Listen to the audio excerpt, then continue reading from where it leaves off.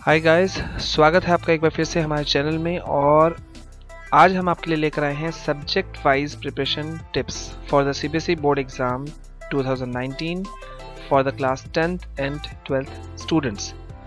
Guys, आज हम आपको जो बताएंगे वो हम आपको ये बताएंगे कि आप सब्जेक्ट वाइज प्रिपरेशन टिप्स आप क्या ले सकते हैं, आप कैसे कर सकते हैं। हम आपको बहुत ही ज़्यादा इंपॉर्टेंट जानकारी आज हम आपको बताएंगे।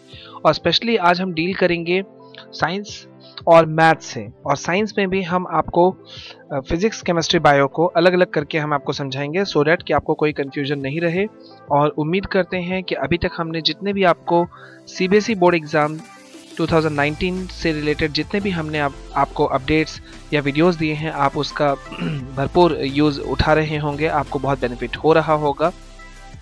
और इसी क्रम में आगे बढ़ते हुए हम आपको ले चलते हैं। लेकिन उससे पहले दोस्तों, अगर आप अभी तक आप लोगों ने हमारे चैनल को सब्सक्राइब नहीं किया है तो प्लीज़ इसे सब्सक्राइब करें, वीडियो एंड तक ज़रूर देखें सो डैट आपको जानकारी हो जाए हर एक छोटे छोटे माइन्यूट डिटेल्स का। और अगर आपको वीडियो पसंद लगे तो एक लाइक ज़रूर दीजिए, अपने फ्रेंड्स, ग्रुप्स, रिलेटिव्स के बीच में इसे ज़्यादा से ज़्यादा शेयर करें सो डैट कि उन्हें भी हर चीज़ की जानकारी मिले। तो विदाउट वेस्टिंग एनी टाइम चलिए आगे बढ़ते हैं। तो सबसे पहले हम डील करेंगे बायोलॉजी से, ठीक है। तो बायोलॉजी के लिए गाइज जो सबसे इम्पॉर्टेंट चीज़ होता है वो होता है कि टर्म्स, उसमें जो बहुत सारे ऐसे टर्म्स यूज़ किए जाते हैं जो कि आपको कंफ्यूजिंग हो सकते हैं रिगार्डिंग स्पेलिंग्स। गाइज, साइंस में आप बेयर नहीं कर सकते स्पेलिंग का मिस्टेक्स होना, डायग्राम गंदा होना, आपने जो डायग्राम बनाया, फिगर बनाया, वो आपने लेबल ठीक से नहीं किया, उसे मार्किंग ठीक से नहीं किया, तो इस चीज़ को आप उसमें बेयर नहीं कर सकते। आप उसमें अगर आप थोड़ा सा भी कुछ मिस्टेक रहेगा तो आप उसको झेल नहीं पाएंगे। सो इसके लिए हम आपको कुछ टिप्स दे रहे हैं कि आप बायोलॉजी को किस तरह से स्टडी कीजिएगा। तो फर्स्ट टिप जो हम आपको दे रहे हैं कि you can use flash cards so that to get the correct spellings. आप फ्लैश कार्ड्स आप बना सकते हैं, उसमें आप जो वेरियस टर्म्स हैं, जो कंफ्यूजिंग टर्म्स हैं, कंफ्यूजिंग स्पेलिंग वाले टर्म्स हैं या वर्ड्स हैं, उनको आप लिख सकते हैं और उनको उड़ती निगाहों से एक रफ नज़र से आप डालते हुए बीच बीच में आप अगर आप देखेंगे तो आपको करेक्ट स्पेलिंग जो है वो आप उसका याद हो जाएगा और आपको कोई भी कंफ्यूजन नहीं रहेगा।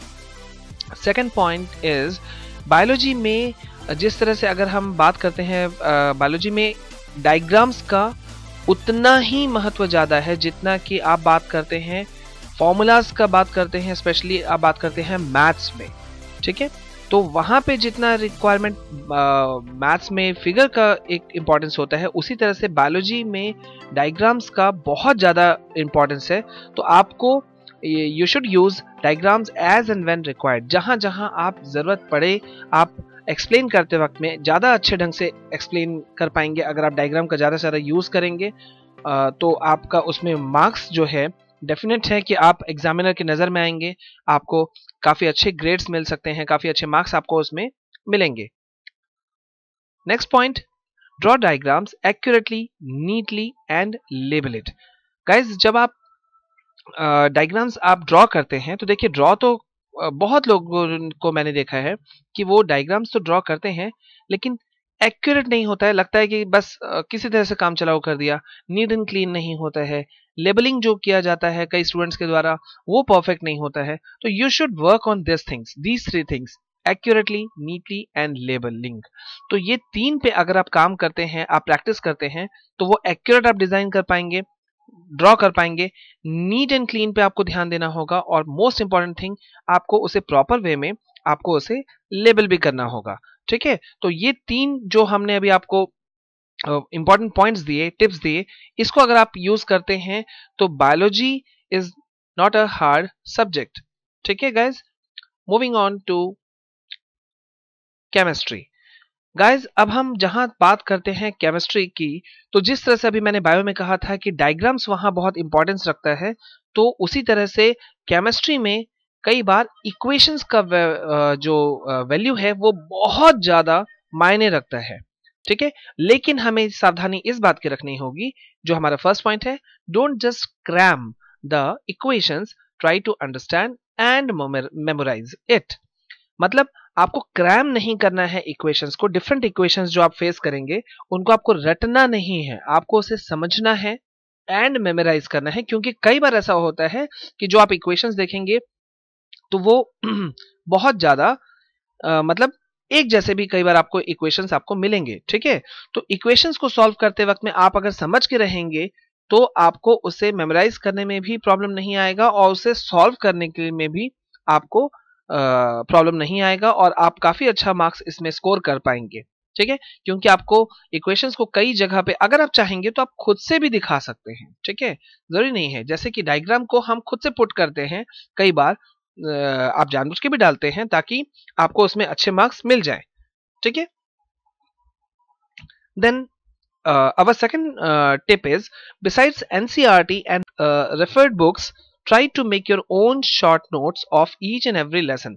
Guys, ये आपको अभी भी हालांकि कुछ कम समय बचा है बोर्ड एग्जाम आने में, फरवरी आने में, बट देन ऑल्सो आपको इस चीज पे ध्यान रखना है कि आप सिर्फ एनसीईआरटी के बुक को ही, क्योंकि अभी आप कोई भी वीडियोस उठा के देखिएगा तो आपको ज्यादातर जो एक्सपर्ट्स हैं वो आपको यही बार बार एडवाइस देंगे कि आप एनसीईआरटी के बुक्स को पढ़ लीजिए, उसके अंदर से क्वेश्चंस आपको अच्छा मिल जाएगा। नेचुरल है गाइज कि एनसीईआरटी पे बेस्ड ही क्वेश्चंस होते हैं सीबीएसई के, बट हमें उसे क्रैम नहीं करना है। या आपके स्कूल्स में आपको जो रेफर्ड बुक्स दिए जाते हैं आपको सिर्फ उन्हीं को सिर्फ फोकस नहीं करना है, आपको खुद का own, you should have your own short notes. आपके पास खुद के कुछ शॉर्ट नोट्स होने चाहिए of each and every lesson. आपको हर लेसन का आपको खुद का शॉर्ट नोट्स होना चाहिए ताकि आपको उसे लिखने में आपके अपने लैंग्वेज का यूज हो, आप ज्यादा अच्छा से अच्छा समझा सकें, ज्यादा अच्छे ढंग से आंसर कर सकें। और मोस्ट इंपॉर्टेंट थिंग कि जब कोई भी स्टूडेंट अपने खुद के नोट्स को डिजाइन करता है, लिखता है चैप्टर को समझने के बाद में, तो नेचुरल है उसका जो आंसर आएगा वो बहुत ही रिवॉर्डिंग होगा, उसका जो आंसर होगा वो बहुत ही अच्छा होगा और वो आपको अच्छे स्कोर करने में हेल्प करेगा। Now our next tip is, advice is, you can use these short notes one day before your exam. देखिए, अब आप जो आपने एनसीईआरटी बुक्स या रेफर्ड बुक्स आपने जो साल भर पढ़ा या लास्ट मोमेंट में भी पढ़ा, उसको आप एक रात पहले तो आप देख नहीं सकते। एक रात पहले, एग्जाम के एक रात पहले, एक दिन पहले, 2 दिन पहले जो आप जिसको सबसे ज्यादा फोकस कर सकते हैं, मेरे हिसाब से आपके खुद के शॉर्ट नोट्स। आप किसी भी एक्सपर्ट्स को अगर पूछिएगा तो उसका ये जवाब जरूर होगा कि आपको अपने शॉर्ट नोट्स पे रिलाई करना चाहिए, क्योंकि उसमें आप अपने टीचर के जो लेसन्स हैं, उनका जो क्लास होता है, लेक्चर होता है, उसको आप बहुत ध्यान से सुन करके फिर खुद से अंडरस्टैंडिंग लेकर के आप उसे बनाते हैं, तो उसका इंपॉर्टेंस ही कुछ अलग होता है। और एग्जामिनर भी हम यही देखना चाहते हैं, जो भी एग्जामिनर्स होते हैं वो खुद यही देखना चाहते हैं कि स्टूडेंट का खुद का लिखा हुआ आंसर कितना है। मैंने खुद कितने कॉपीज को जब भी कभी चेक किया है तो मैंने इस चीज पे फोकस किया है कि स्टूडेंट का अपना कंट्रीब्यूशन कितना है at the time of giving any answer, ठीक है। तो ये हर एग्जामिनर चाहता है कि स्टूडेंट अपना व्यूज दे। अब हम आते हैं फिजिक्स में। फिजिक्स के लिए हमारी फर्स्ट टिप है, create short notes on the steps of theorems. Guys, physics जो है उसमें थ्योरम का अपना एक इंपॉर्टेंस है, महत्व है। तो आपको थ्योरम के जो स्टेप्स होते हैं उस पर आपको फोकस करना चाहिए, आपको उस पर शॉर्ट नोट्स करना चाहिए, since a large part of questions are based on theorems. क्योंकि थ्योरम के ऊपर में बहुत ही बड़ा क्वेश्चंस, एक बड़ा हिस्सा क्वेश्चंस आता है, इसलिए आपको थ्योरम के ऊपर में जो भी थ्योरम्स हैं उन पे आपको फोकस करना चाहिए। आपको उसको काफी समझ के उसको अपने खुद के नोट्स डिजाइन करने चाहिए।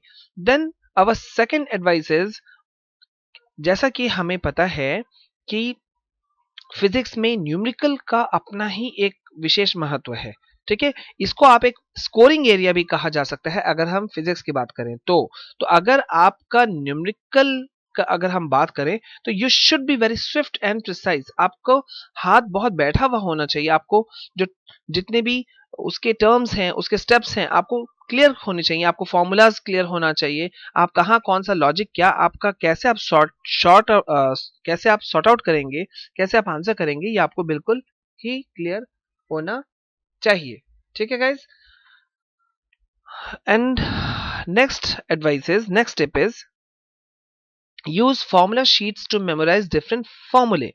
गाइस, ये मैंने आपको पहले भी एडवाइस दिया था, पिछले वीडियो में भी मैंने आपको इस चीज पे फोकस करवाया था कि आपको फॉर्मूला को मेमोराइज करने का मेरे हिसाब से सबसे अच्छा एक जो ट्रिक माना जा सकता है वो ये कि आप जो भी फॉर्मूलाज हैं उसका एक शीट बनाइए और उसे आप स्टिक कीजिए। जहां पढ़ते हैं आप उसको वहां चिपकाइए, आप उसको वहां लेबल कीजिए, आप उसे लगा दीजिए, ताकि आप चलते फिरते जब भी आप कभी खाली समय में बैठे हुए हैं या कुछ बात कर रहे हैं या कुछ और कर रहे हैं तो आपका नजर उस पर पड़े और वो कहीं ना कहीं वो आपके दिमाग में आ जाए। ठीक है, अब हम आगे बढ़ते हैं मैथमेटिक्स की ओर। हार्ड लेकिन बहुत ही स्कोरिंग सब्जेक्ट, जहां नंबर कटने के चांसेस नेग्लिजिबल होते हैं, जीरो के बराबर होते हैं, अगर आपको टर्म्स जितने भी उसके हैं, फॉर्मूलाज हैं, कॉन्सेप्ट है, अगर वो आपको क्लियर है तो ये एक बहुत ही स्कोरिंग सब्जेक्ट माना जाता है। खास तौर पे अगर हम बात करें बोर्ड और अगर हम बात करें 10th और 12th क्लासेस की। ठीक है, तो यहां हम आपको जो पहला टिप देंगे वो देंगे कि know how to apply various formula. मतलब आपको जो वेरियस फॉर्मूलाज हैं आपको उसको अप्लाई करना आना चाहिए, आपको सिर्फ उसे रटना नहीं है। Don't just cram but try to understand from where these formula been derived. आपको ये सिर्फ नहीं करना है कि ओके ए प्लस बी स्क्वायर का फॉर्मूला हो गया ए square plus 2ab plus B square. आपको ये मालूम होना चाहिए कि आफ्टर ऑल ये ए square plus 2ab plus B square बना कैसे। उसी तरह से डिफरेंट काइंड ऑफ फॉर्मूलाज जो हैं वो आखिरकार वो एग्जिस्ट कैसे कर रहे हैं, वो कैसे डिराइव्ड हुए। तो आपको ये चीज क्लियर होना चाहिए, ना कि आप सिर्फ उसे रट लें। अगर रटा हुआ चीज रहेगा दोस्तों तो ये आपको वर्कआउट नहीं करेगा। ठीक है, तो आपको इस चीज पे काम करना है। देन एक बहुत ही इंपॉर्टेंट चीज है मैथ्स को सॉल्व करते वक्त या किसी भी सब्जेक्ट को, कि you should solve the previous year's question papers given by CBSE। CBSE के द्वारा जो आपको उनके वेबसाइट पर आपको डिफरेंट ईयर्स के पिछले 5 6 7 सालों के जो क्वेश्चन पेपर मिलते हैं, आपको उनको सॉर्ट आउट जरूर करना चाहिए, आपको उस पर काम करना चाहिए। आपको इजीली अवेलेबल हो जाएगा नेट के थ्रू, आप डाउनलोड कर सकते हैं और उस पर काम कर सकते हैं। उस पर जब आप मेहनत कीजिएगा, प्रैक्टिस कीजिएगा, तो कहीं ना कहीं आपका काफी अच्छा प्रिपरेशन होगा। Our next tip is make a table of all the important values so that you can have a glance whenever it is required। जैसा कि मैंने अभी फॉर्मूला के केस में कहा था, वैसे ही मैं वैल्यूज के बारे में भी मैं यही कहूंगा कि आपको एक टेबल बनाना चाहिए। जितने भी इंपॉर्टेंट वैल्यूज हैं उसका आप एक टेबल बनाइए और उसके ऊपर में भी जब कभी भी आपको जरूरत पड़े या टाइम मिले तो आप उसके ऊपर एक नजर रखिए, उसके ऊपर एक नजर डालिए, ताकि आपको उसको उसकी डीप नॉलेज, आपको उसके गहरी नॉलेज जिसको बोलते हैं एक पकड़, वो आपकी हो जाए और आपके ऊपर आपका उसके ऊपर कमांड हो जाए। ठीक है, then once you have a clear understanding of all the formula and concepts, spend as much time as you can solving mock tests and previous years question papers। guys, students, जब आपको clear understanding हो जाए जितने भी formulas हैं, concept हैं, आपको जितना जल्दी आप ये कॉन्सेप्ट, अब खास तौर पे आप जब निक टाइम बचा हुआ है तो आप फॉर्मूला और कॉन्सेप्ट पहले इन दो पे फोकस फटाफट डालिए, और वो कॉन्सेप्ट अगर आपका क्लियर हो जाता है तो फिर आपको ये करना चाहिए कि आप जितना ज्यादा समय spend as much time as, जितना ज्यादा समय आप डाल सकें उतना डालिए सॉल्व करने में। किसको? मॉक टेस्ट को। आप मॉक टेस्ट को एकदम उसी पैटर्न में, उसी टाइम बाउंडेशन में आपको सॉल्व करना चाहिए। प्रीवियस ईयर के क्वेश्चन पेपर्स को सॉल्व करना चाहिए ताकि आपको एग्जाम के हॉल का एक माहौल आपको मिल सके और आपको समझ में आ सके कि आपका अगर कहीं भी कुछ कमी है तो वो कहाँ कमी है। ठीक है, and last but not the least, make sure that you solve every mock test in a time bound exam like sitting। आपको ये ध्यान रखना होगा कि हालांकि आप घर में बैठे हैं और आप मॉक टेस्ट कर रहे हैं या प्रीवियस ईयर के क्वेश्चन पेपर को सॉल्व कर रहे हैं, लेकिन आपको एग्जाम लाइक सिटिंग की तरह, एग्जाम सिटिंग की तरह, एग्जामिनेशन हॉल के सिटिंग की तरह आपको टाइम बाउंड होना होगा। 3 घंटा में आपको जैसे सॉल्व करना होता है एक्चुअल एग्जाम में, वैसे ही आपको करना चाहिए घर में भी या ग्रुप में भी, आप ग्रुप स्टडी जो कर रहे हैं अपने फ्रेंड्स के बीच में, उनके में भी आपको 3 घंटा का अगर पेपर है तो 3 घंटे के अंदर में ही उसे सॉल्व करने की कोशिश कीजिए। देखिए कि आप कितना उसमें सफल हो पाते हैं या कहाँ कहाँ आपका कुछ कमी रह जाता है। तो गाइज आप इन सभी जो हमने आपको टिप्स दिए, एडवाइस दिए, इस पे आप काम कीजिए और उम्मीद करते हैं कि आपको इन टिप्स से, इन एडवाइसेस से आपको काफ़ी हेल्प मिलेगा। प्लीज़ डू राइट, हमें बताइए कमेंट सेक्शन में कि आपको इनसे इन टिप्स पे काम करके, इन एडवाइसेस पे काम करके आपको कितना हेल्प मिला, हमें बताइए। उम्मीद करते हैं कि आपको हमारा ये वीडियो भी काफ़ी पसंद आएगा। हम फिर आएंगे नए टॉपिक, नई चीज़ों के साथ में, और बने रहिए हमारे साथ। एक बार फिर से मेरे साथ विशाल कुमार जायसवाल के साथ। जय हिंद, जय भारत।